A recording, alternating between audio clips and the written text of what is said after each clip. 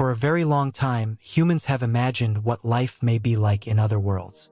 Thanks to the James Webb Space Telescope, JWST, the most powerful telescope in existence, that question can finally be explored.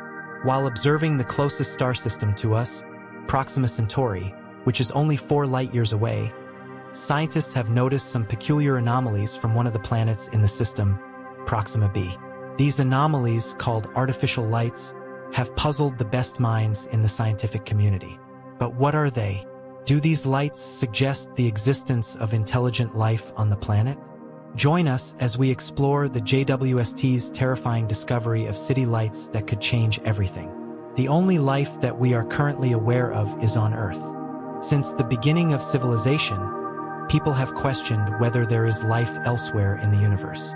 To carry out such an interstellar search, American astronomers Jill Tarter and Thomas Pearson launched the Search for Extraterrestrial Intelligence, SETI project in 1984. The nonprofit's objective is to gather spaceborne radio signals, as radio waves can travel farther and are therefore more likely to be detected by the 42 radio telescopes that make up the unique Allen Telescope Array in the Californian Cascade Mountains. However, in the past 30 years, no verifiable alien signal has been discovered. Following that, the JWST's successful launch has aided in the quest to examine a range of undiscovered planets orbiting distant stars. As the largest telescope in the world, floating roughly 1 million miles from Earth and outfitted with incredibly sensitive detectors, it has the potential to uncover significant findings. 20 years ago, there were no known planets outside our solar system, but since then, more than 4,000 exoplanets have been discovered orbiting other stars.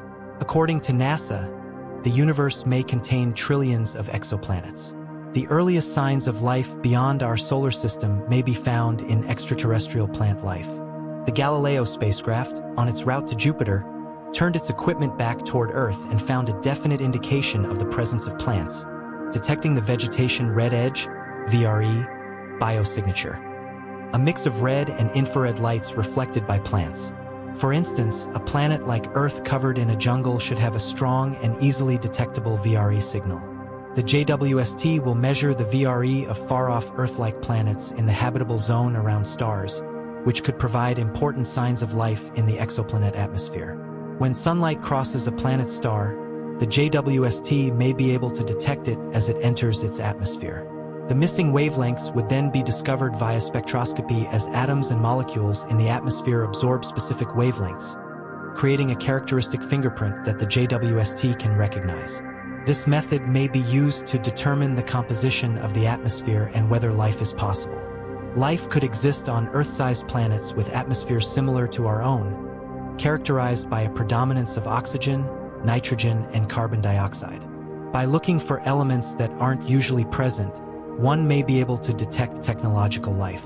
For example, chlorofluorocarbons, CFCs, generated for use in refrigeration and cleaning products, would likely be noticeable to aliens monitoring Earth's atmosphere from a distance. If the JWST found CFCs in planetary atmospheres, that would be a clear indication of civilization. However, life on exoplanets might not resemble life on Earth at all. Sometimes even earthly life forms, like extremophiles, species that can endure in environments where other living things would perish, can seem alien. This group of organisms, primarily bacteria, can withstand extreme conditions such as heat up to 250 degrees Fahrenheit or strong acid with pH levels below 3. Since planets like Earth are more likely to support life than those with severe temperatures or acidic conditions, it could be wise to start with those first. Prime candidates could have temperatures that allow liquid water to exist on their surfaces and orbit a stable star. Our Sun is classified as a yellow G-type star. These stars are less common and typically have shorter lifespans. However, in our universe, the likelihood of studying planets orbiting red dwarf stars, which are more frequent and have lower luminosities and temperatures than the Sun, is higher. This extended time frame allows for the formation of life and evolution to produce complex life forms. Around 40 light-years away from Earth, the TRAPPIST-1 planetary system will be the subject of the JWST's first mission. It revolves around a calm red dwarf star with 7 Earth-sized rocky planets. 3 of these rocky planets, located in the so-called habitable zone, might have liquid water on their surfaces. Despite its smaller and colder mass compared to our Sun, the TRAPPIST-1 star radiates light that is similar to that of Earth. Due to the close orbit of its planets, the best chance for humans to see city lights outside the solar system is Proxima Centauri.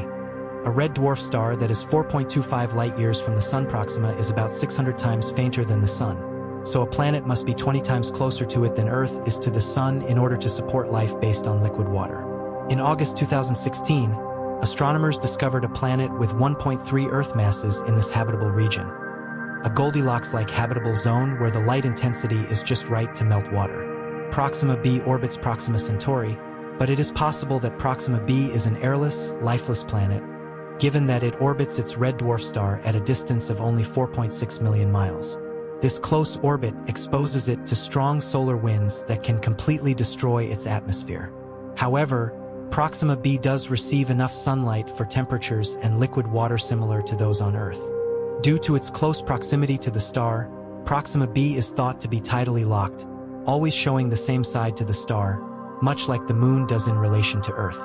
Proxima Centauri is about 18% the mass of the Sun and burns far less brightly than one might expect for a planet so near to its star, just 5% of the Earth-Sun distance.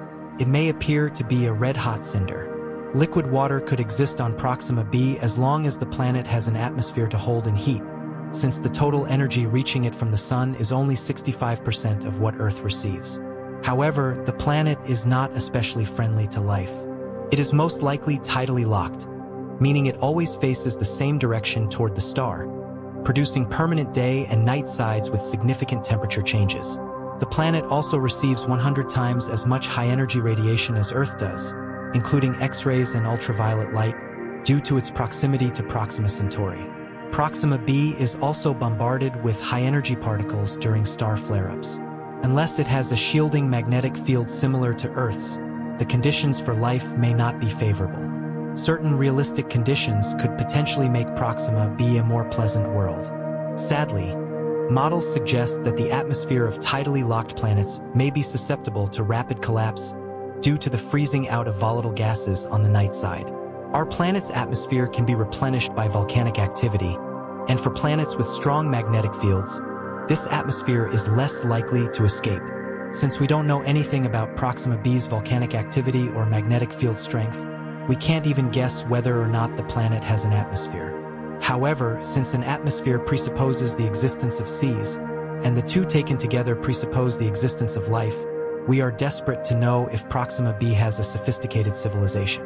It might have solar panels covering the day side to generate electricity to light and warm the night side, which would otherwise be too cold and dark for comfortable habitation.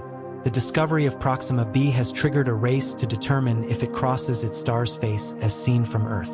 These transits would let scientists determine the planet's size and mass, which would enable them to assess its density and validate the planet's rocky makeup, providing information on the materials used to create those rocks.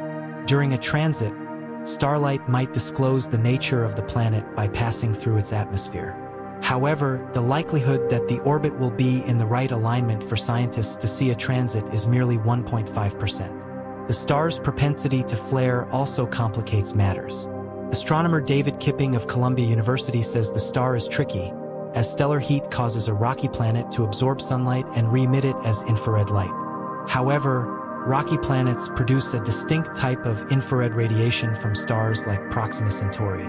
Additionally, the JWST was created specifically to study infrared light. Proxima B's infrared heat signature is the key to identifying the planet's atmosphere.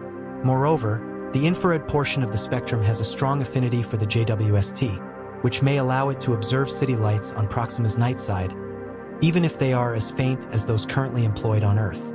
The JWST could detect artificial illumination as long as it is constrained to a frequency band that is 1,000 times narrower than the star's light. Proxima B's day side may be heavily coated with solar panels reflecting starlight. As Proxima B revolves around its star, day and night are identical, with cool evening lows following daytime highs. The difference in temperature between day and night, however, depends on whether or not the planet is entirely composed of bare rock. An atmosphere and ocean both conduct heat. In other words, if there isn't an atmosphere, Proxima B's day side and night side temperatures will differ more. In fact, Since the day side will emit all of the energy it receives from Proxima Centauri as a black body, we can calculate the precise amount of black body radiation that should be present. The night side, on the other hand, would look like a frozen form of hell. If the temperature difference between day and night is less pronounced, we can infer the presence of an atmosphere. Conveniently, it will only take the JWST 11.2 Earth days to measure the IR radiation from Proxima B's two faces after it has successfully completed its orbit around the star. In the event that Proxima B has an atmosphere, the next step will be to analyze its makeup. The presence of gases like oxygen, water vapor, and methane, in particular, could indicate the existence of habitable circumstances, if not actual living things. However, to accomplish this, we must successfully capture starlight as it bounces off or travels through the planet's atmosphere, which is a very difficult task. The JWST can only closely examine a few of the closest potentially habitable worlds because it was not built to look specifically for extraterrestrial life. Additionally, it is limited to tracking changes in the atmospheric concentrations of methane, carbon dioxide, and water vapor. The JWST is unable to detect the presence of unbonded oxygen, which is the strongest sign of life. Even if some mixtures of these gases may suggest life, one of the planned ground-based observatories that will be able to conduct a thorough atmospheric investigation is the extremely large telescope, scheduled to begin operations in the middle of the 2020s. Ozone may be among the substances that the JWST is capable of detecting. Until those telescopes are operational, the JWST may provide information that we can consider for a decade into the future. Even more powerful space telescopes may employ cutting-edge techniques to conceal the blinding brilliance of a planet's host star and reveal starlight reflected back from the planet, somewhat akin to covering the lights with your hand to improve your ability to see distant objects. Future space telescopes might achieve this by using small internal masks or large outside umbrella-shaped satellites. After starlight is blocked, studying light reflecting off a planet becomes much easier. Unfortunately, the majority of gases produced by terrestrial life can also be produced by non-biological factors. For example, methane is a gas released by both cows and volcanoes, and sunlight can convert water molecules into oxygen and hydrogen through photosynthesis. When searching for alien life, astronomers are sure to encounter some false positives. Therefore, astronomers must have a thorough understanding of a planet of interest to assess if its geologic or atmospheric processes potentially resemble a biosignature and help rule out false positives. The next wave of planet research may produce the compelling evidence required to establish the reality of life. The JWST's preliminary data gives us a preview of the significant advancements to come. If there is life elsewhere in the cosmos, it represents one of science's most pressing questions. It is possible that life is abundant throughout the cosmos, or it may be that we are completely alone, trapped on a solitary planet in deep space. In either scenario, significant philosophical or psychological adjustments among people will likely be necessary for the eventual resolution. The search for extraterrestrial life has captivated humanity for centuries, inspiring countless stories and theories. As we advance technologically, our understanding of the cosmos expands, revealing new possibilities for life beyond Earth. The use of space telescopes like the JWST not only enhances our ability to detect distant planets, but also allows for detailed analysis of their atmospheres, helping scientists identify potential biosignatures. Moreover, the exploration of exoplanets fuels collaboration across global scientific communities. International partnerships in space research foster knowledge sharing and resource pooling, increasing the chances of significant discoveries. These collaborative efforts also enhance public interest and engagement in space exploration, as findings are often shared with a broad audience, igniting curiosity and imagination. Additionally, the philosophical implications of finding life elsewhere prompt deep reflections on our existence. Would the discovery of alien civilizations change our understanding of life's purpose? Such questions challenge us to rethink our role in the universe and our relationship with our home planet. As we continue to refine our technologies and methods for exploring the stars, each new discovery brings us closer to answering the age-old question: are we alone in the universe? The journey ahead is filled with potential, driving the quest for knowledge and understanding beyond our earthly confines.